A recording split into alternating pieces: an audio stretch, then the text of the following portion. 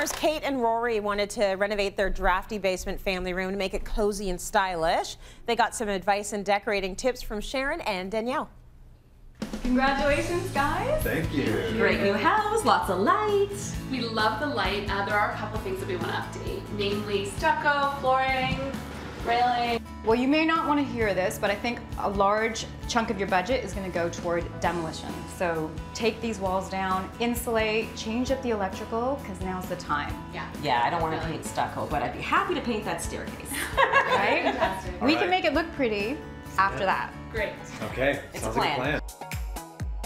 We are so happy with how this turned out. We've been spending all of our time in this room. It's a great space, light and bright and... Yeah, and you really must feel so good that you ended up gutting it and taking care of both the stucco and the paneling, but also all of the insulation, the wiring, and the structural. Exactly. I think as a new homeowner, it's really reassuring to do it right the first time. So yeah, we're very pleased. For me, one of the biggest changes is the fireplace. You don't even recognize it. Good job, Danielle. Well, it was really choppy before, and so we just elongated the lines, brought it all the way to the ceiling, and then we added this floating bench that goes from wall to wall, which again is keeping with that minimalist vibe. Yeah, but it's also been so functional for us. Our son loves sort of climbing on it, reading there, and we've also had friends over, and it sort of provides a whole other place for seating. So it's modern and functional. Yeah, exactly. That's fantastic. I also really love how we got rid of all of the color and the finishes that we had before and just simplified it with a palette of cloud white.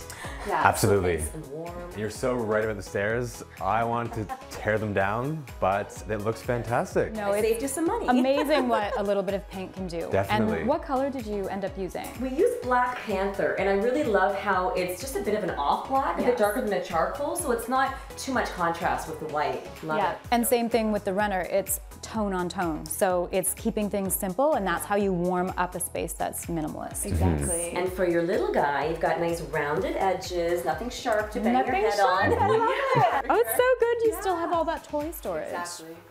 Oh, your teddy. You get a little hug? Yeah, You get nice. Yeah.